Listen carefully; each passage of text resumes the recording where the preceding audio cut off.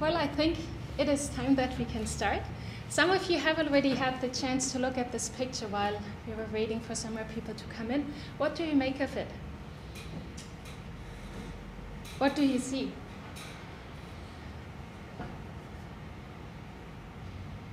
A flamey-haired man with one arm. Flamey-haired man with an arm. Epiphyte. Pardon me? An epiphyte. What is that? It's a plant that uses another plant or inanimate object as support. Okay. Thank you. I.e. ivy. Yeah. I think this one's actually wine and not ivy. It's a vine, is it? It's wine. Mm-hmm. Any other ideas? Yeah, it's a woman dancing. That was my first reaction, yeah. Thank you. Why did you come up with Dear. Why did you come up with that one? I can see her. She's doing this. Mm-hmm. Why is it a woman? Men don't do that. Andrew, why did you come up with your Because I explanation? didn't see the dress clearly, so clearly Thank you. Yeah, it's just this little ballet dress. Either ballet dress or the knee brace could be there. Yeah. Do you see it now, sir? Well, I see somebody on the march. That's another possibility. Saluting. Yeah? I still see a plant, I have to say. Just a lot of patterns that you have consumed early on that just let you see what's already there and not the creative part around it. I also see a house, so that was a bit too obvious, I suppose. Uh-huh. Oh, it's a house. I see windows. It's an unusual house. It's in Luxembourgish house, so not really okay. known to Australians Okay. or Southern Hemispherian people. Well, I thought it was a Belgian house, but not far off. No, not far. So why did I actually just show you the house and not the title of my presentation? Because I hope what you've seen now already is a little bit that you reflected upon, something that you had thought about. And that is a process that you're doing all the time when you're working with portfolios.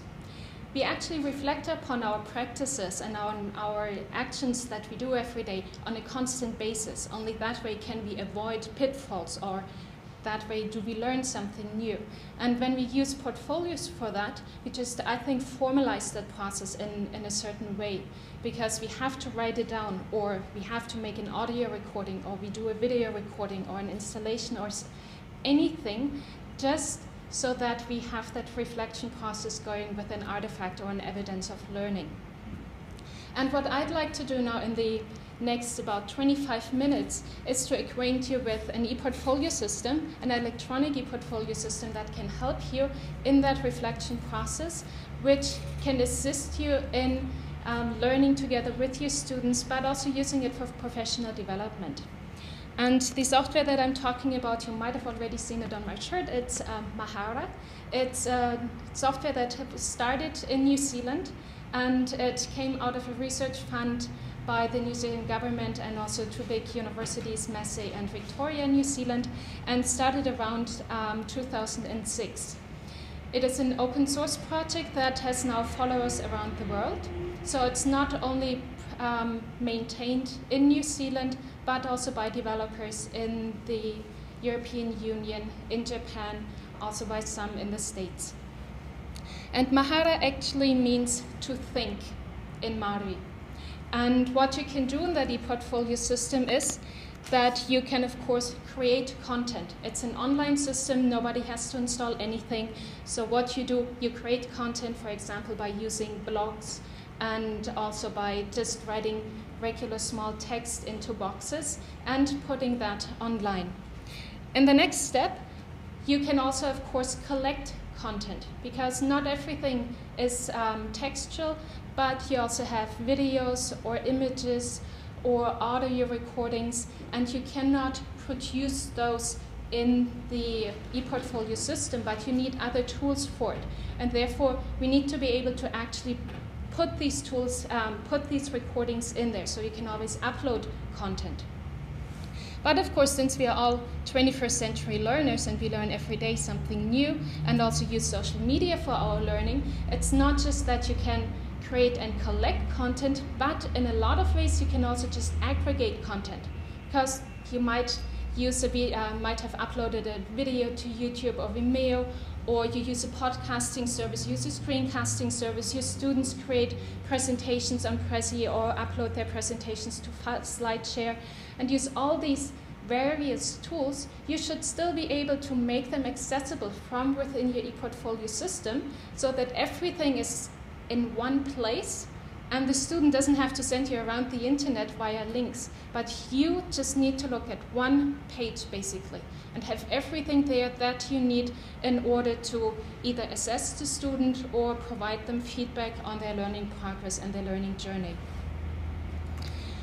And of course, once the entire evidence is available in the ePortfolio system, the biggest part of the portfolio process is the actual reflection. So that is also supported by the system, and we encourage students to use either the built-in blocks for that, or they can also, again, upload files with their reflections in audio or video format. So once they've collected all these artifacts and the reflections, they can then organize their content into distinct portfolios. So they don't just have one portfolio, but they can create multiple portfolios. They can have a portfolio for the politics class they are taking or that strand in their studies, and they can also have a portfolio just for their history classes, and then another portfolio for their extracurricular activities. And that really depends on how the students want to organize that. And you as lecturers can also do the same thing. You can create your own portfolio on it. It's not just for students. As soon as somebody has an account on it, you can go with it as well. And you can use it as students do, just for your professional development, for keeping track of your teaching achievements, of your awards, of the conference presentations you did, of the papers you've written, and reflect on all of these. Since it's a portfolio software, and a portfolio you want to show off to other people and not just keep to yourself, of course you can also present all your content. And Mahara was built as presentation portfolio, but also as process-oriented portfolio, so it's not extremely widely used as assessment portfolio, simply because you can't put a rubric in there and have students fill in the rubric, but you have to find some ways around. There are universities and also schools around that do use Mahara for assessment purposes. Some also connected together with Moodle, a learning management system, and try to integrate these two. And next to the presentation aspect is also that you want to share certain resources with others. So the learner can actually always decide who shall have access to which part of their portfolio.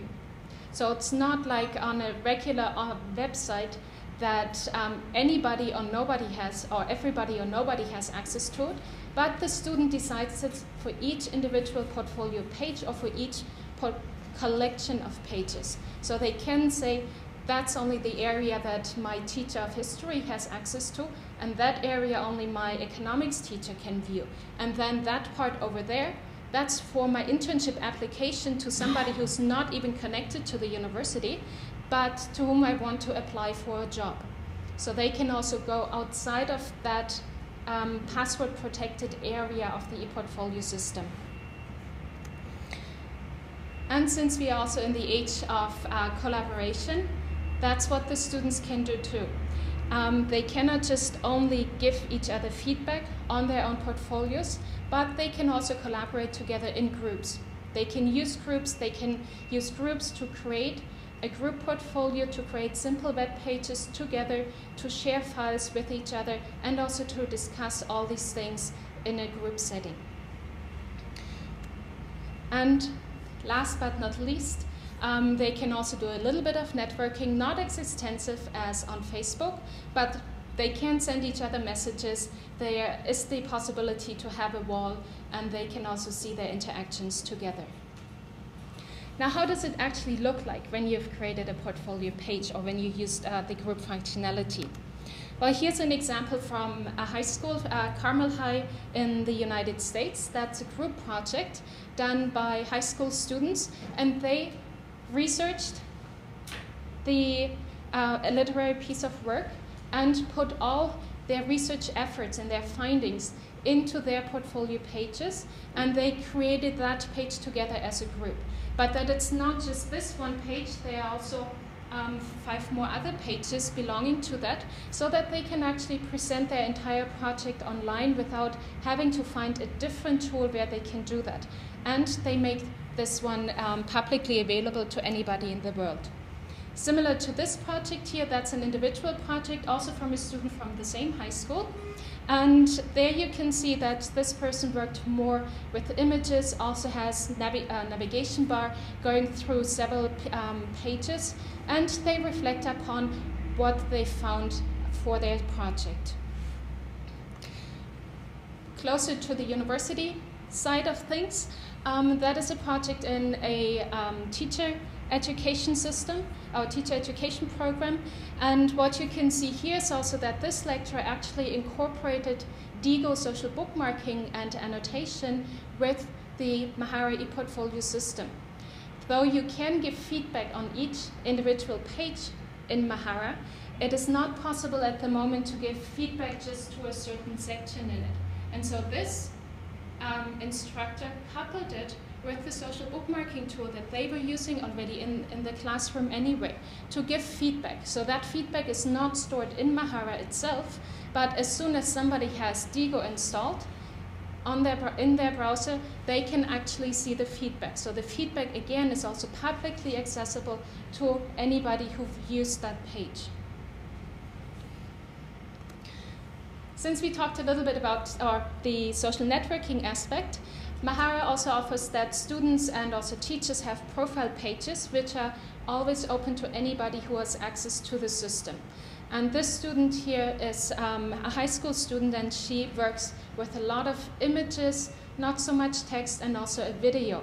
In contrast to an academic, Samantha from Solent University, who publishes her CV in her profile to make others, to let others know what she's doing and where she's coming from, and provide more insight on her journey in regard to e-learning.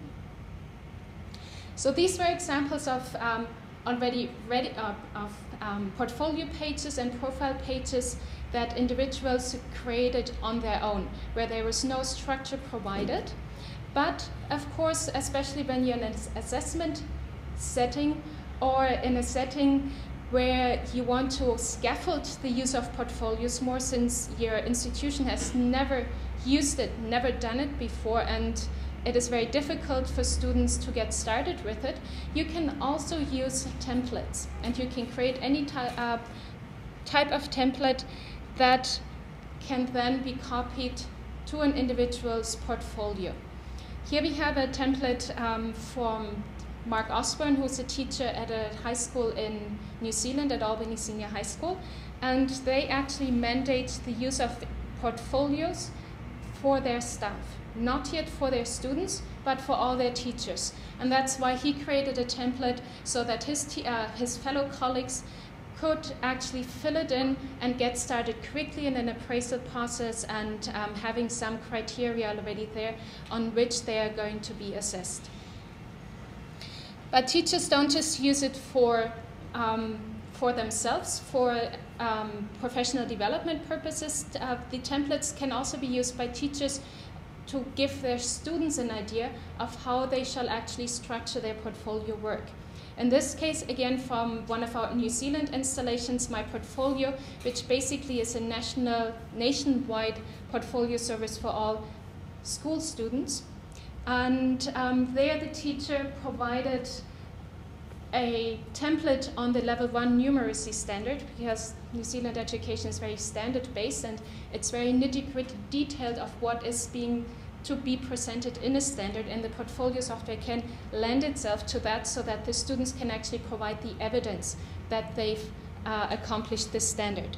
And so what the student can then do is they take that page from their teacher and modify it to their own needs. As you can see here, I only have 2 columns in contrast to the 3 that were there before. And I just took out the other columns because on this page I just want to focus on one of these standards because I have so much evidence there that I need to present that it would be too much if I wanted to work on all the standards. And I can easily put in a YouTube video without downloading it. I just link to it, and like on other web services, it is just displayed. And it's very easy to put any content in it because when you're at the edit screen, you just click on an icon, drag it down here, and then you can provide the information, or you choose from the content that already exists in Mahara in your own account and choose and decide what you want to make visible. Can I ask a question? Is it Oh, sure. in other languages? Yes, it is available in other languages. Currently, most up-to-date are German, not because I translated it, we have a very good translator. Spanish, French, Japanese. The Japanese translation is very good and always very up-to-date. Dutch is also pretty good. We are currently working on a Mari translation, and there are also several other translations available, but depending on how much time the translators spend on it, since it's an open source project, it's a community project, nobody forces them, they are not necessarily translations of every terms in it. They're not Arabic yet? No, but there's one person working on that. At least he said so in the forums a couple of weeks ago. And then if it is in a particular language, can you upload and incorporate more than one language into the Mahara? Yes. The translation of the language only goes for what you see here in the text. It's not concerned with the text you actually write. So even though you might use the English translation, you can still write in Chinese or in Arabic or in Urdu or in Hindi, in Sanskrit. It does not matter because the editor supports any language. It is just the interface that is translated. It's just that in my, I should just explain, I work for Abu Dhabi Education Council, and one of the issues that we have with a lot of our digital, although we're just moving into this field in the digital software and so on, is that Arabic reads from right to left, yeah, and English from left to right, and yet when you get into the language, for example, in mathematics, the equations and the numerals read left to right, and in like chemistry equations, symbol equations read left to right, whereas the word equations read right to left. Mm-hmm. And the big issue that we're having is when you intersperse this with English and in whatever software you're using, and it makes it very, very difficult sometimes. It's, you know, if you've got an Arabic keyboard, an English keyboard, then you put an equation editor in, all that kind of stuff. So I'm just intrigued as to how that can handle that. So I haven't tried it out. We have not received too much feedback on problems with left to right and right to left languages and mixing them. I just know that there has been interest currently from Arabic countries about using Mahara probably for education purposes, because I've seen a couple of forum messages in the community forums, but they have not touched upon things like that of mixing them into each other. The other issue we all have, just to be aware of that, is that, of course, they've got certain sites and areas, the students in the UAE where I am are not allowed to visit. So you can't, for example, click onto some aspects of YouTube or Flickr and things like that. Mm-hmm. And that's a bit of an issue. But, yeah, but that's not an issue that any software can solve. No. No, I know. Unfortunately not. No, I know, but it's just that when if we were to use this, somebody somewhere within the system would just have to accept that the students are going to load up or have reference to areas that somebody's not too happy with. But it wouldn't work though, sorry, just to interrupt, it wouldn't work because it's if you've locked it down at a network level, right? So this won't show. Then okay, so they wouldn't be able to put it in there. Well, no, they'll put some link in there, right? And that's all fine, but it just won't work. Like, because it's actually going away to YouTube and saying, please show this. It's not Mahara in the background, like downloading the image and downloading the video and then like serving it to you. Yeah. it's all at client level, so it just won't work. And the use case about what it should show you, I mean, you have to decide. I mean, you could probably get smart and say it can probably detect if it can see it or not. It can show you, you can't see this or whatever. But if they can't just click on a link on YouTube and watch it, then it won't work in this. Well, and certain things might actually also be blocked anyway. They get around it by using VPNs and all that kind of stuff as well. Yeah, I mean, it's a stupid setup they got there, but nevertheless. You had a question, sir. Well, are any of the individual portfolios available for other people to use? In which sense do you mean? Well, to look at, or? You said they've been created by some of the teachers. Are they available for other people around the world to use, or just for the students that they've given to? That really depends on the teachers, if they make it accessible to anybody online or not. So the examples from the high school that I showed to you, they're openly available, so anybody can look at these examples. I can't show you a lot of other very good pages and portfolios, simply because I don't have the access right to them. And that is the thing with portfolio software. If they don't make it available to you, you can't see them. Now, what computer is all this being put on? A computer in New Zealand? I'm coming to that in a second. I just have one more slide. In the house. So Mahara is an ePortfolio system, and a lot of times you still, even though Brian Corbett just said don't use a learning management system anymore, you use everything in the cloud and Facebook and Twitter and all these things. But a lot of times universities and schools still have learning management systems to provide their course content, to have structured discussions with students. And since Mahara has close relations to Moodle, because some Moodle developers became Mahara developers, it also shares a nice code base. They are both open source projects, so close to each other. And therefore, they also form a nice bond. It's possible that you share the same login information without having to set up an identity provider service. And you can also, now with Moodle, to exchange content itself. So you can move one of your forum posts from Moodle 2 directly into your portfolio software without having to copy and paste, but it just shows up as a blog post. And so this connection is actually called Mahoodle. So if you ever come across it, it's not a new learning management system or something strange. It's just a combination of Mahara and Moodle. And now to your questions about where does Mahara actually sit? Well, that depends entirely on you, because it is open source software. We, as a company that does development work on Mahara, does not provide a server where anybody can use it or anybody can have their own portfolio on it. But the software can be installed by any university, by any school, by anybody himself or herself on a server, on an online server. It doesn't really make too much sense to have a server just for yourself, because you don't have all the can't really use the nice collaboration features of getting feedback from others, collaborating, using groups. So usually it's actually institutions that install it, or alternatively, of course, you could have it hosted by somebody else if you don't have space on your university server. So there's no license fee attached to that. You can just grab the code and run with it. You don't have to buy it for 3 years, 5 years, or 10 years. You can use it, you can trial it, and then either continue using it or not. Mark? Christina, thanks. I just wanted to address some of the kind of issues you're getting from people about these kind of fears. I'm from Dubai Men's College. We ran Mahara 3 years ago at our college, so did my colleague from Abu Dhabi. We had it installed on our college server, and we allowed the HCT firewalls to deal with the kind of concerns he's worried about. So in terms of the students' work, it was nice and secure on our own server, because that's where we're running Mahara from, and as to links to inappropriate videos, that's being blocked by the firewalls that are at an institutional level. So just non-issue. Thank you for that addition, Mark.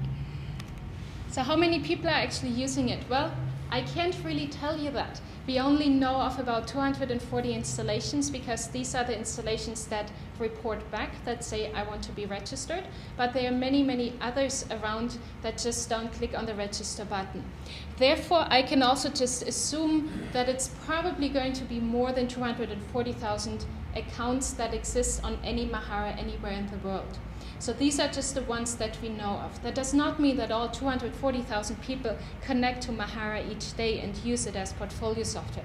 Sometimes schools sign up all their students, so everyone has an account, but maybe only 10% use it. So like with any other open source software, you just don't have these measurements that you get with proprietary software. But you get all the advantages of being in the open, giving access to a software that students could also use after their studies. Because there are certain hosters around that offer free hosting.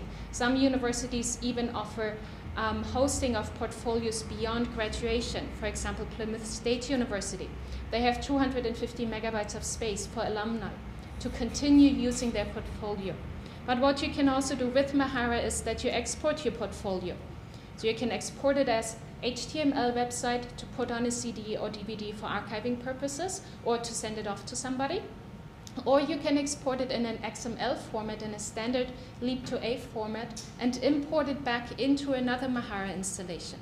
Because, for example, in New Zealand school students can use myportfolio.school.nz, and there exists also myportfolio.ac.nz for the university sector.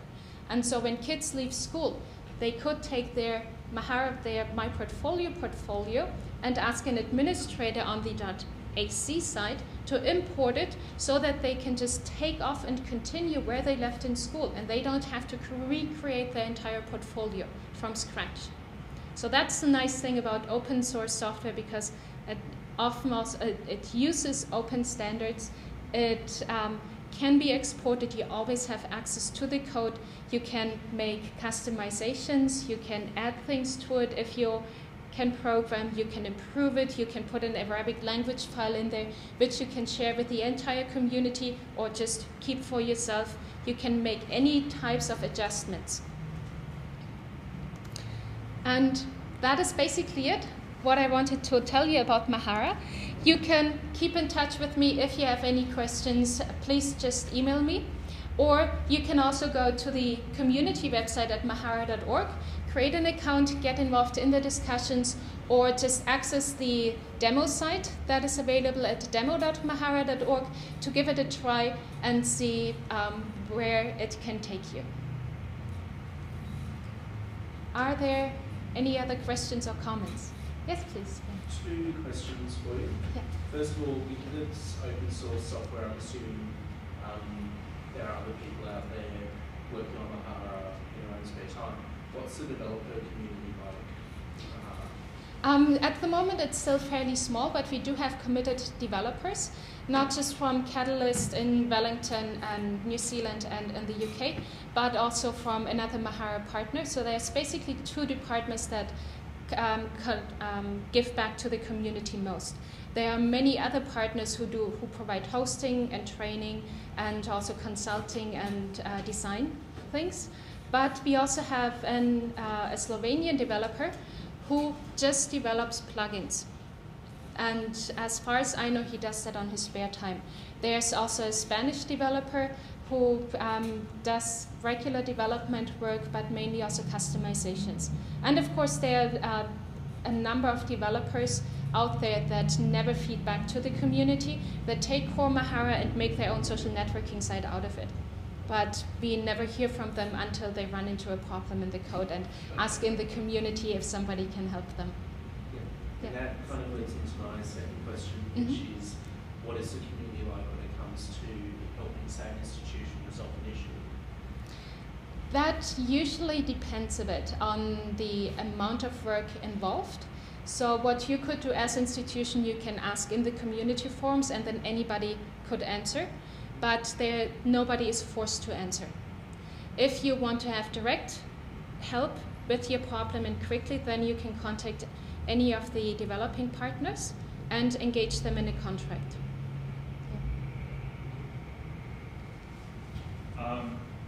In America, in higher education, general education, what this fellow was mentioning, the knowledge, skills, and values that all students, regardless of what your major is, need for the 21st century. And one of the big things is the evaluation, or seeing if students are actually getting it or not by their senior year. And one of the ways, there are many ways to evaluate it, to assess it, but one of them is through have them develop one of these things, have each student do it to demonstrate that they have learned or created or whatever it is, the general education. This, so this may be a big thing in America. There are American universities using it. And what you can do nicely, and what we also did at the university in Luxembourg, where I started from using Mahara, is that we also used it for competency, or for showing evidence that students have reached a certain level in a competency standard. And the portfolios in general are very well suited for that, because you need to provide this evidence. You can't just say, I have a mark, I've got a GPA of 4.1, but you really need the learning evidence. You need to show what you actually did. And therefore, it's been adapted for competencies. It is also used, for example, by a hairdressing or a college where hairdressing is a subject, because also they need to demonstrate something. They need to show that they don't cut into the head or don't take off too much or do the colorization correct. And so it's used in professions and not just in higher education, but also further education. It's used for CV building. The career portfolio Manitoba is built on Mahara, because you have a resume tool in it that can be used on where you can create your resume to send off to an employer. You can create as many resumes as you wish.